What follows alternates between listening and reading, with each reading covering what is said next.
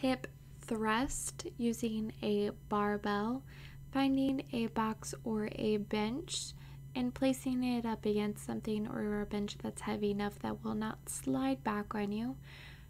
Resting your shoulder blades on the back of the bench, placing the barbell on your hips. You can use padding to ensure that you're not bruising or hurting your legs if it's uncomfortable.